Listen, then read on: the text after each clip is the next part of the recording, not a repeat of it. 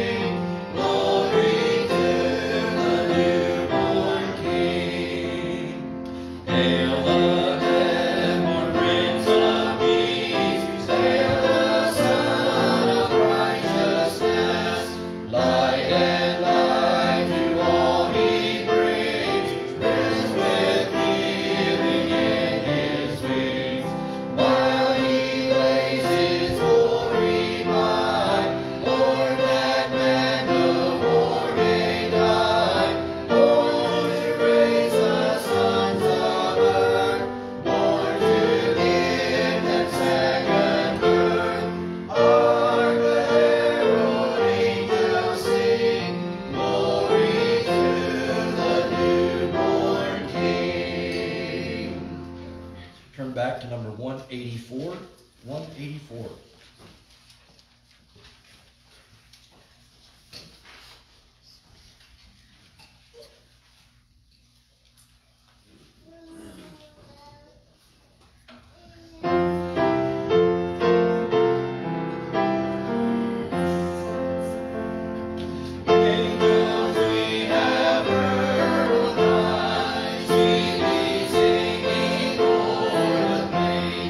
And the mountain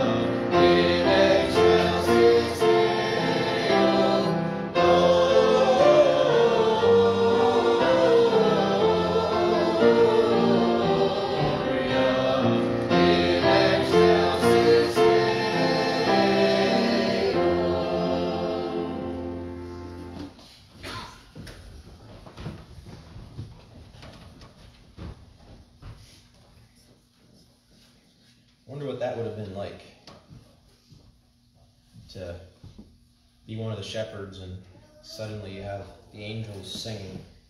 Well, not singing, but declaring, or whatever Scripture exactly says.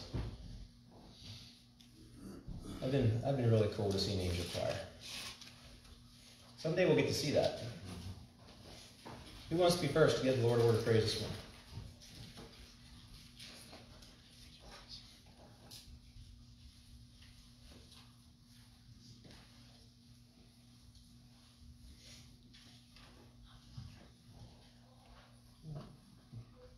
That was good. I want to praise the Lord. I want to praise His name for His grace that I am able to be here, and for what He has done for us and what He continues to do, and I praise Him for His name.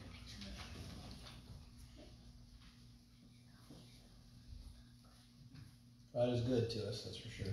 All the time. I want to praise Him too for just being with us all the time. And along with that, I have a prayer. Steve and I went through an ordeal this weekend. I mean, we're fine, it's not personal like that, but we went through an ordeal, and I am having a really hard time finding peace about it, and I really need prayer.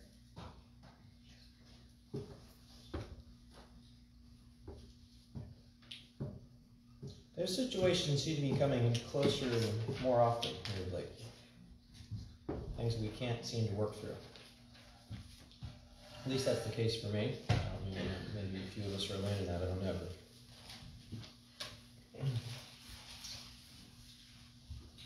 Susie? I want to thank the Lord for the boys, Isaiah and Jeremiah.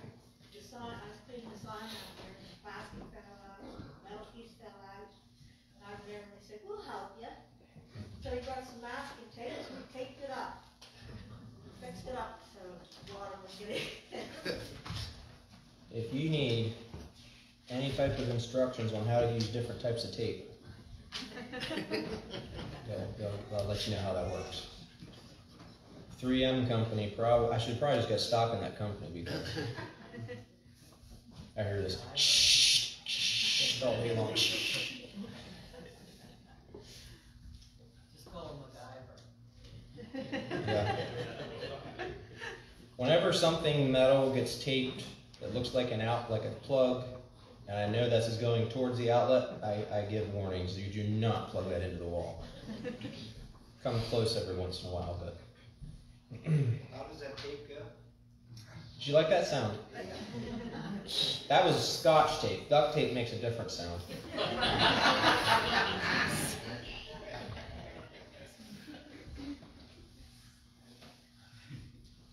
Anybody else? Any prayer requests this morning? Dean? I want to praise the Lord just for health and strength through this year. Yep. We're almost through another year. You know, it's been so, and yet thank the Lord for the health He's given me. Yeah, for sure. Any prayer requests this morning? Kind of a praise and prayer request. I did have the opportunity to travel to the Bronx 2 weekends ago. The praise would be that it is relatively undeterred. The one thing that, if you haven't traveled there, outside of Manhattan, when you talk about the Bronx and Brooklyn, they're very much community-based places where the mom and pop shops are how you survive. And I am happy to report that when I was up there, they are open and operating and fully functional. So it was great to see that. The prayer request comes to the fact that although some things have shut down and slowed down, the need of the people there has not. There are more people on the streets, more people in need of food and blankets, things like that. So the need has greatly increased, and obviously the workers have greatly decreased, as you're not allowed to have volunteers and work groups, but we are going to start trying to work back into that. So great to see that the people are still quote unquote thriving and living their lives, but definitely some prayer requests for the needs that have been greatly increased in the city. Any idea when you're going there? Permanently, hopefully by mid-January. I'll be going up different weekends between now and then to get things in order.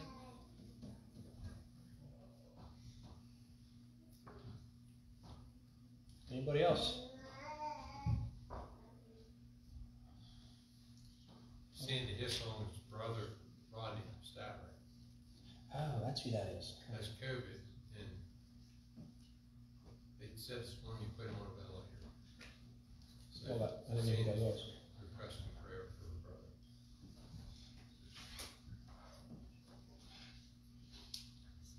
Monica? I had put on a prayer request for my niece Kelly Dukeman.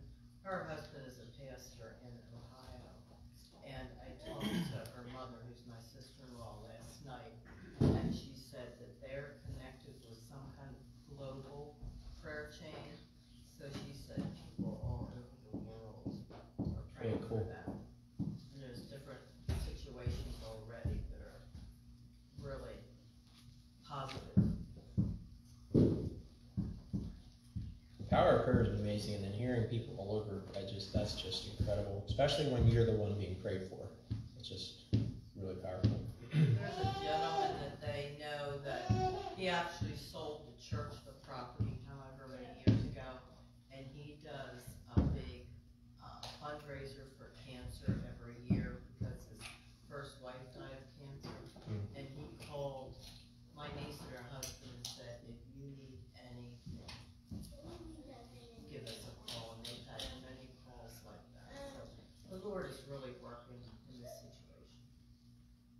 Let's pray for this family. She's, how old is she? 59. It's Kelly and Gil Duke. That's your niece. That's my niece. So, Yeah, well, my husband's sister was 16 when he was born, so the family was kind of spread. I was just kind of trying to figure out, does that make you really old to have a niece at 69, or you just, yeah. I'm 59, my niece is 59. You're older.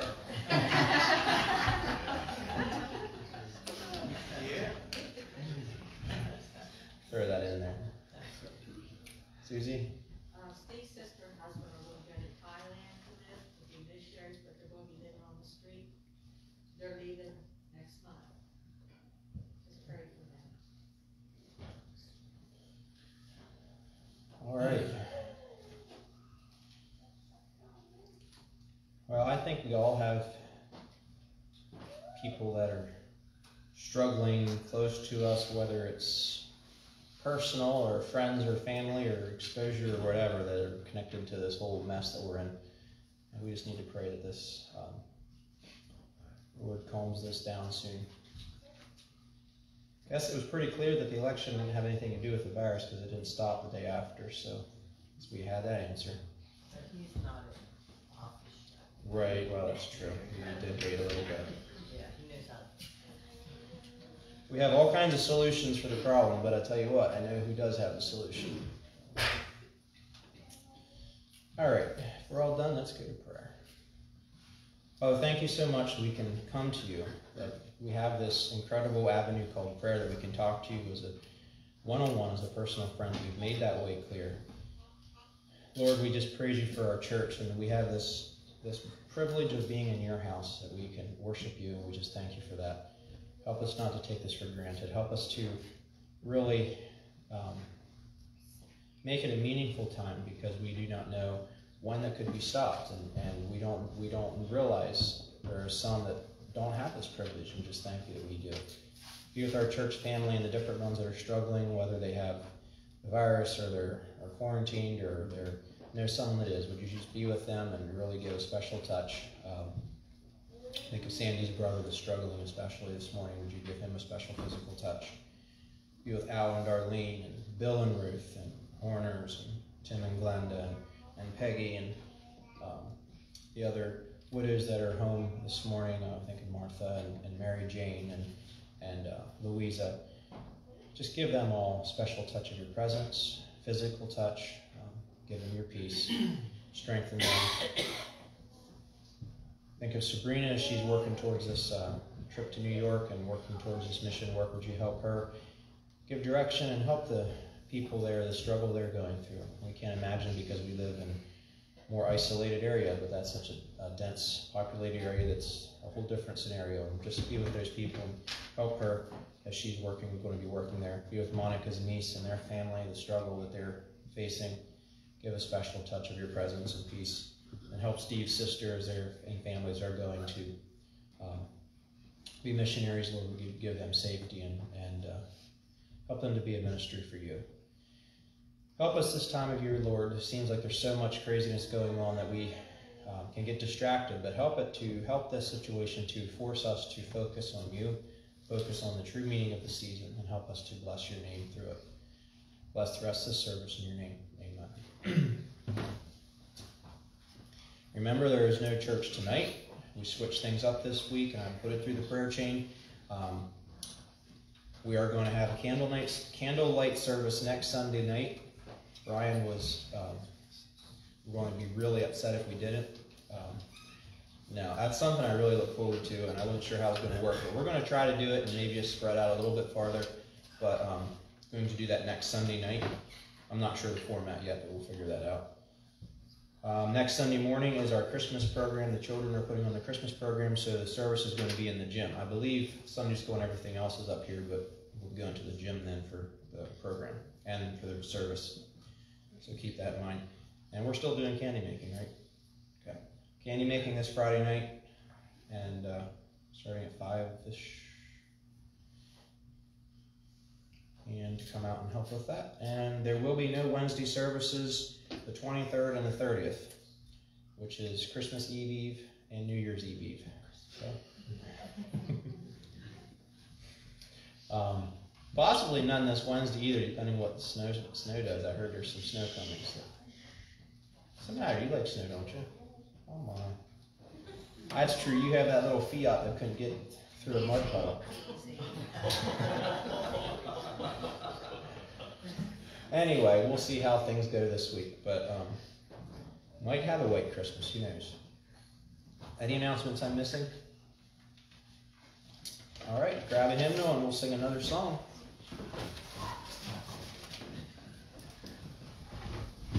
Turn with me to number 179. 179.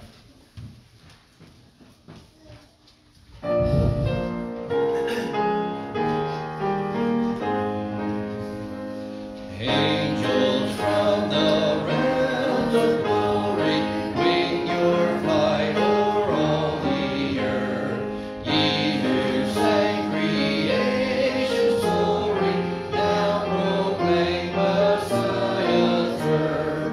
Come and worship,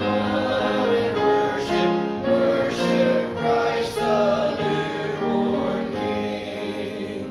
Shepherds in the fields abiding, watching o'er your flocks by night. God with man is thou residing, yonder shines the infant light. Come and worship, worship Christ the newborn King. Sages leave your contemplations, brighter visions beam afar. Seek the great desire of nations, ye have seen the infant star. Come and worship, worship Christ the newborn King. Saints before the altar bending, watching long in hope and fear. Suddenly the Lord descending in his temple shall appear. Come and worship, worship Christ the newborn King.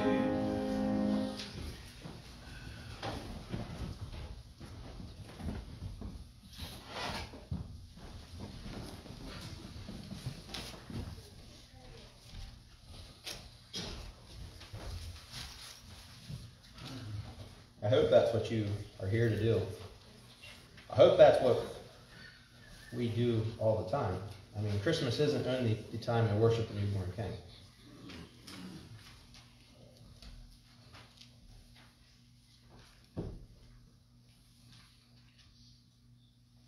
I think there are many questions being asked this year.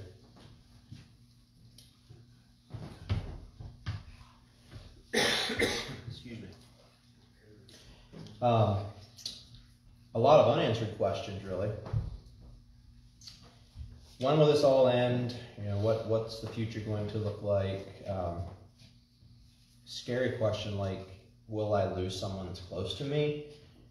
And the list goes on and on of all the questions that people are probably asking. But I think the one big question that probably many people are asking is, does God care? And why doesn't he do something about this? I would like you to turn your Bibles to Revelation chapter 1. You're like, how is that a Christmas passage? I guess you'll find out. I found this file in my potential Christmas sermon ideas folder in my computer, and just really felt like it was appropriate for right now. And let's be honest, I think we probably all have similar questions to what I asked here a moment ago. The difference is, like I said last week, we that know Jesus shouldn't need to be afraid because he's on our side. But we're still facing a lot of uncertainty. And I'm not going to lie, this week I've been feeling pretty blue. I hope it doesn't mean I'm going to have a blue Christmas, but this whole situation is getting old. And I feel like we're all in the same boat. We have questions that we don't have answers for. I know someone said there's a situation they just can't seem to work through. We likely aren't going to find answers to these questions. But I want to pose to you 3 questions that we should ask ourselves, and it should be very encouraging, especially if we know Jesus Christ. Revelation chapter 1 opens up with John explaining why he was writing and to whom he was writing, and he also is explaining who gave him this message to write. And he briefly describes Jesus in verses 4 through 6. But I just want to focus on verse 5, because in verse 5, the questions that I'm going to ask, verse 5 gives the answers to. So look with me, and then please keep your Bibles open to Revelation 1:5, because we're going to be using that, and I'm not going to have you turn anywhere else. Revelation 1:5, and from Jesus Christ, the faithful witness, the firstborn from the dead, and the ruler over the kings of the earth, to him who loves us and washed us from our sins in his own blood.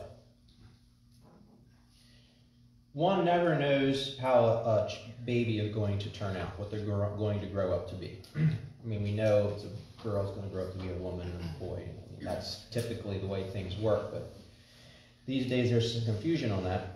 But parents try their best to raise their children so they'll be a asset and a help and a blessing to society rather than a burden. Lewis and Clara likely did not know that their little boy Adolf would turn out the way he did, and his last name was Hitler. Glenn and Grace Hefner probably didn't train their son Hugh to enter into the line of business that has caused so much moral destruction and turmoil in our society. And he came up with the Playboy line, in case you didn't know that. Do you think that Susanna and Robert trained their little boy to go against the Bible and teach that God didn't create the world? Their little boy's name was Charles Darwin. But think about Thomas and Nancy.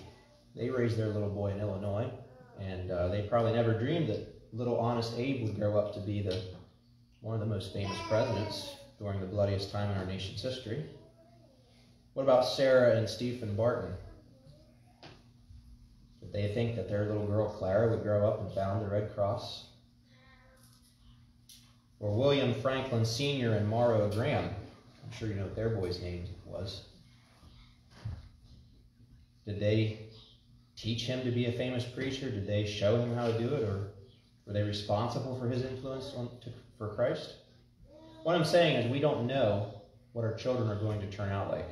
We have high hopes for that, and those of us that are parents are training and working with our children, and sometimes we feel like, man, it's a lost cause. And sometimes we're really pleased with the progress, and it's up and down. And that all happens in 5 minutes usually. We can't force our children to do anything they don't want to do. Or can we? I'm not working on that. But we can't force them to turn out a certain way. Think about Mary and Joseph. They were told by angels what their little boy was going to be and what he was going to do and what he was going to accomplish. But do you think they spent time thinking about that? They spent time wondering how that was going to play out? Luke 2:19 tells us that after the shepherds came to visit Mary and Joseph, and no doubt they shared with Mary what the angels told them, it says that Mary treasured up all these things and pondered them in her heart. There was certainly a lot to think about, such as, he will reign over the house of Jacob forever, his kingdom will never end. Today in the town of David, a Savior has been born to you, he is Christ the Lord. A sword will pierce your own soul also. Mary had a lot to think about. The last verse of Mark Lowry is really beautiful. Mary, did you know? One of my favorite Christmas songs. I have all kinds of favorite songs, so it doesn't mean much. But it poses the question this way. Mary, did you know that your baby boy is the Lord of all creation? Mary, did you know that your baby boy will one day rule the nations? Did you know that your baby boy is heaven's perfect lamb? This sleeping child you're holding is the great I am. And there's a Christmas song that's being sung, and I love it. It's called Welcome to This World You Made. I don't know if you've heard that. That's incredible. You think about the baby that was born in a manger created the world he just entered. When a child is born, we don't know how they're going to turn out. But this baby boy in Bethlehem turned out to be the Savior of the world. What an incredible birth that was. So I want to read again our text as we go into asking these 3 questions, and follow with me again. Revelation 1:5, from Jesus Christ, the faithful witness, the firstborn from the dead, and the ruler over the kings of the earth. To him who loved us and washed us from our sins in his own blood. So there's a threefold picture found in this one verse. Provides the answers to 3 questions. And the questions are, can I trust him? Does he have the power to help me? Will he take care of my future? So I want to start with, can I trust him? There is an incredible amount of false information being shared today. It's insane the amount of false information being shared today. It's getting very hard to trust anyone or anything. About half of the Facebook posts I see have a little censored tag on them saying that this information has been proven false by whatever independent fact checkers, and you don't even know if the fact checkers are right, or you don't know what to believe. And I've really been at the place recently where I just scroll past all that stuff. Any news article, just scroll past it. Because I'm sick of people claiming that they have an edge on the truth and everyone else is wrong. And then the people that they're saying is wrong, they say they're right and the other people are wrong. It's a shame, really, because what is happening is in our society, we're being conditioned to not trust at all. And that's what's happening. We don't trust anything. We don't trust anyone. What happens is simply one saying, here's my word, you can go to the bank with it and trust that. Not anymore. So amid all the chaos and the lack of trust, there is one question that we need to ask, we that believe in Jesus, and it should be a reminder to us. But I also feel there are some that are asking this question that genuinely don't know the answer. And the question is, can I trust Jesus? Just about all of us here, I think, pretty much all of us here, have grown up with a church background. Many of us, if not most of us, have grown up with Christian parents. We have heard the name of Jesus so many times, it's become second nature. We've become so used to having Jesus as part of our lives. But have we ever really stopped to ask ourselves the question, do I trust Jesus? And here's where John's words in the verse we read in our text can be applied. The first phrase of that verse describes Jesus as the faithful witness. In a court of law, a faithful witness is one who you can trust, They're going to be honest with their testimony. They can be relied upon when they're called upon. They are faithful. They're trustworthy. So when John calls Jesus the faithful witness, he means the faithful witness. There's only one that can have that high of a description, and that's Jesus Christ. He is always faithful, and what he says is always true. Doesn't matter how many fact checkers dig into it, and I just love to see how many fact checkers, what they do with the Bible, and if they go through the whole thing. You know, Jesus created the world in 6 days. This is proved false. He made a world that the flood's false. You know, Jesus' words are always true. 1 Timothy 6:13 states that Jesus witnessed the good confession before Pilate. And what did Jesus say when he stood before Pilate? For this cause I was born, and for this cause I have come into the world, that I should bear witness to the truth. Everyone who is of the truth hears my voice. That's the truth. Jesus is the supreme giver of truth. And those who really want to find the truth should pay attention to what he says. See, this is where it's getting hard. There are so many that claim to know the truth. But is it the truth? Or is it their version of what they think is true? And I'm not trying to boast or bring glory to myself or anything of that nature, but I've been so frustrated with all this truth sharing that's going on today that I've determined the only truth I'm going to share, especially from the pulpit, is only going to come from God's Word. Because I know that can be trusted without a doubt.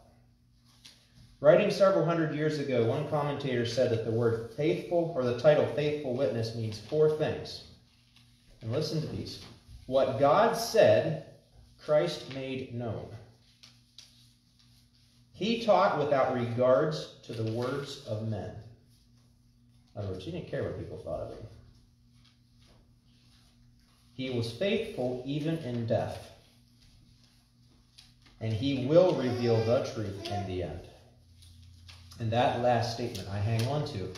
Because there are times when things get tough. Maybe I'm accused falsely or something is going on. I don't know how it's going to turn out. I don't know what to believe. But I know without a doubt that in the end, the truth will come out because Jesus will reveal it.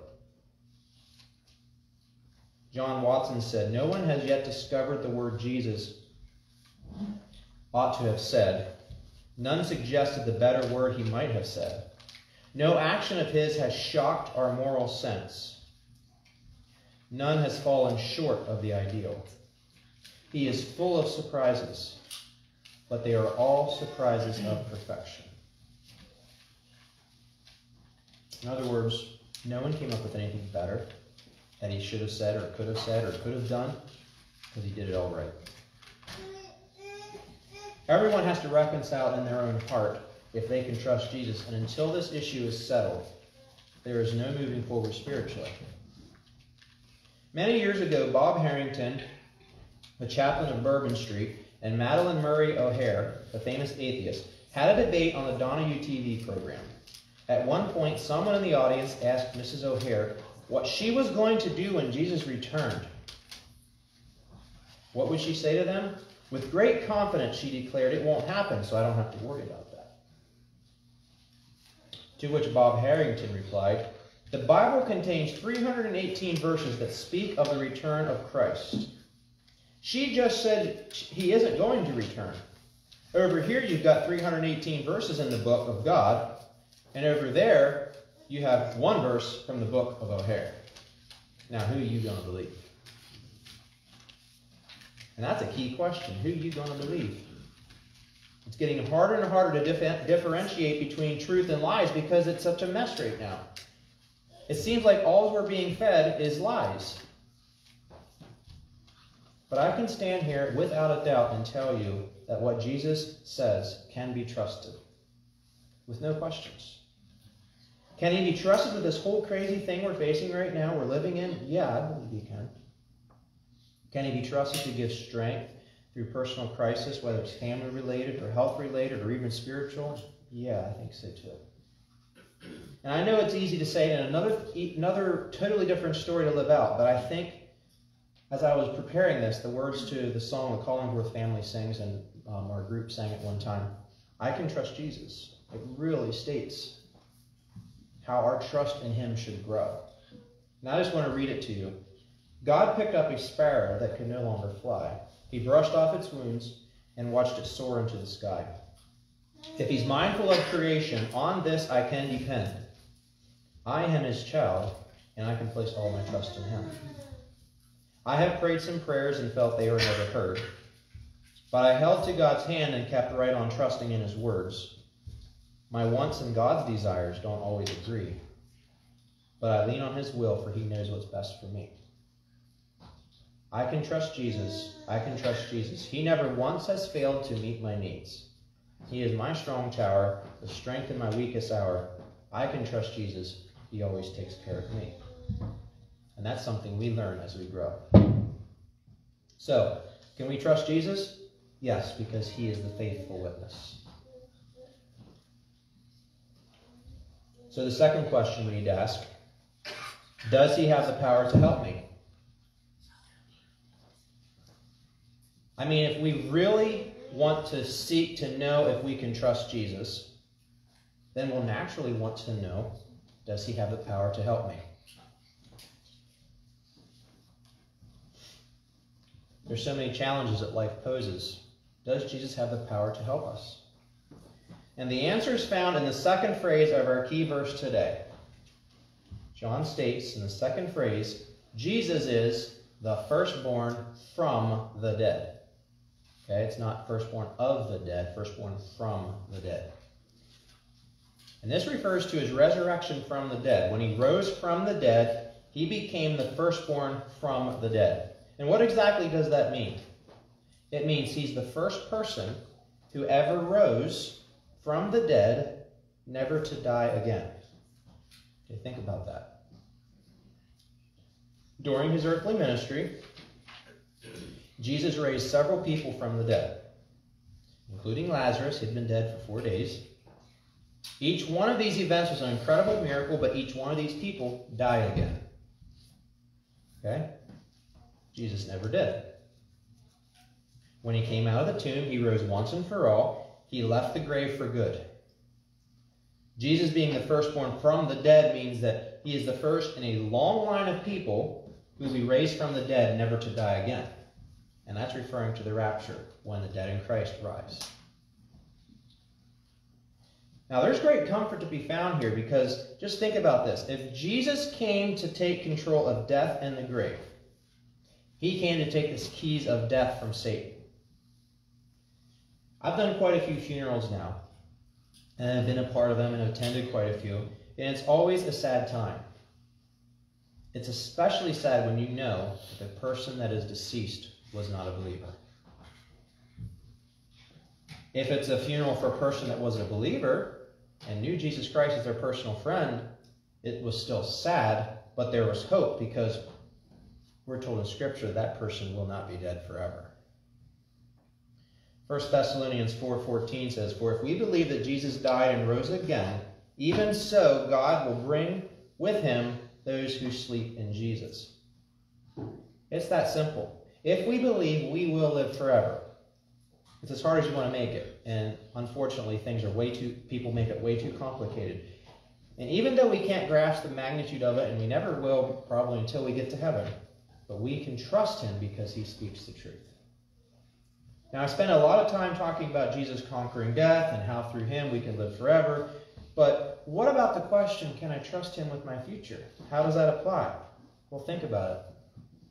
If he can conquer death, does he have the power to help me? I jumped ahead. Does he have the power to help me? If he can conquer death, he can do anything. That's powerful. He absolutely has the power to see us through whatever we're facing. And I've realized sometimes these burdens get heavy, and I'm speaking for myself because I know that sometimes it's like, okay, what's going on here? But I know that Jesus is strong enough and powerful enough to help us through.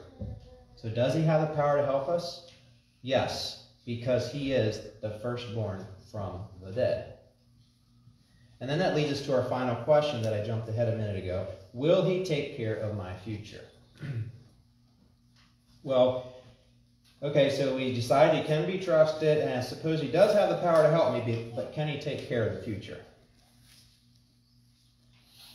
For me, I don't like talking about the future. That's not my cup of tea. Ask my wife. I tell her all the time, we're getting through today. We're not planning out Christmas of 2024 or our vacation in 2039. We're getting through today. For many, the future is a scary subject. And I can relate to that because my personality is I'm concerned about the future. What might it look like? The deal is I have Jesus on my side, and I don't need to be afraid of the future, but what about those that don't know Jesus? The future's scary. So back to our question, can he take care of my future? And the answer comes in John's final title for Jesus Christ. It is breathtaking, the scope of it. He calls Jesus the ruler over the kings of the earth. The word ruler means he is the ultimate authority over all of the kings of the earth. They are great, but he's greater. They are mighty, but he is mightier. Millions answer to them, but they all answer to him. He is not merely one of the kings. He is the ruler of all of them. Doesn't matter who takes up residence in the White House or who sits on the throne in England. They're subject to him and his supreme rule. So if the guy you wanted or you feel needs to get in as president doesn't get there, the new guy's still under his rule. We can take comfort in that. In the first century, the mighty Emperor Nero thought he was the ruler of the kings of the earth. He held in his hands the power of life and death. Thumbs up, one man lived. Thumbs down, one man died. And that's referring to the gladiator games. Bloody, bloody, disgusting events that happened in the Colosseum. And it is said that he ordered the burning of Rome and then blamed it on the early Christians. He had Paul the Apostle beheaded and thinking that the pernicious Christian movement would then die with him.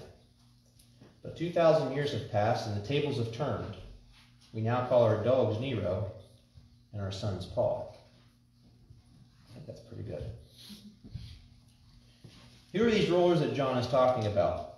Political leaders, various capacities, like mayors and councilmen, chairmen, governors, congressmen, senators, presidents, prime ministers, and the list goes on and on. In reality, they're just small-time leaders of little empires and compared to the vast universe that our Savior rules and is in charge of. Jesus is the supreme leader, but it would seem that by looking on the world we live in, that's not the case. There are great atrocities going unpunished. Pornographers go free, baby killers are untouched, and we see politicians breaking laws that they made. Drug dealers are still making their billions, and all the nations arm themselves for great destruction. Rioters destroy livelihoods because they feel like if they do, they'll somehow be heard better, and they're not punished for it. And I'll just throw this one in here. There are even a few that insist on going to Walmart without a mask. And that's pretty rough. But all the evidence today seems to point to the fact that Satan is on the throne. He's in charge. But he's only been given the power that's been allowed him, that he's allowed to have. It only looks that way because that's God's plan for now. There will come a day when Jesus Christ will step forward on the stage of history and say, enough is enough. The hands that were nailed to the cross will stretch out and take control in an incredibly mighty way. And that's what the book of Revelation is all about, where we took our key verse from. So can Jesus take care of my future? Yeah, he can, because he's taking care of the future of the whole world. And he rules not only the world, but the entire universe that we know, and even what we don't know. And if you want to find out some interesting things, just Google the known universe and find out what is out there that we don't even know about. It's pretty impressive. Do you look around and wonder what might the future look like with all the chaos that's surrounding us? Can Jesus take care of it? Yes, because he is the ruler over the kings of the earth. See, looking on as a casual onlooker on that first night in Bethlehem, that little baby that was born didn't really happen. It's not impressive. How's he going to accomplish all of this? He was just a baby. How can he do all these miracles? But he sure surprised everyone, didn't he? And he's not done. The last phrase in our key verse, and I want you to look at that, is just beautiful. To him who loved us and washed us from our sins in his own blood. Can I trust him? Does he have the power to help me? Will he take care of my future? Yes, because he loves us and washed us in his blood. That's what Christmas is all about. Jesus came to die in our place. So grip fast to Christ this Christmas time, because there are some days that's just about all we can hold on to. But he's a sure anchor. We're in good hands, and not with Allstate, but we're in good hands with the hands that hold the world. And the ones that were also nailed to a cross. So joy to the world. The Lord has come. I trust those 3 questions are an encouragement to you. Because I wonder as time goes on, will the questions continue to mount? As things continue to get worse? Will they get better? We don't know. But we know we can trust Jesus. And I'm so incredibly grateful for the baby that was born in a manger. Because of him, I can live in heaven. And that's my promise. Let's pray. Father, thank you so much for the incredible, incredible gift you gave us. Thank you for the meaning of the season. And help us to focus on that and realize that you can take care of us and you are trustworthy and you know what's going to happen in our future.